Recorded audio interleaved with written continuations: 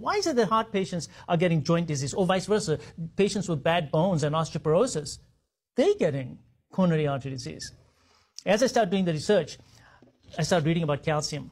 And I started noticing that because of the bad bones and osteopenia, everyone was on calcium supplements. And then the studies started coming out. So there's numerous studies that show that if you take more than 1 gram of calcium supplement on a daily basis, increases cardiovascular risk by 20%. And yet they were thought that they're taking calcium because they don't want to get bone disease, they want nice strong teeth, they want to have strong joints and hips, but no. So what is it about calcium supplementation? Well, one of the things we thought that it may increase clotting, because if you want a blood sample to clot, what do? You put some calcium in it, right? And it clots. Another thing that it can do is cause high blood pressure. So now my recommendation to everyone is do not take calcium supplements unless there's a good reason to do so. Speak to your physician about it. But just don't take calcium, because calcium supplements are available over the counter.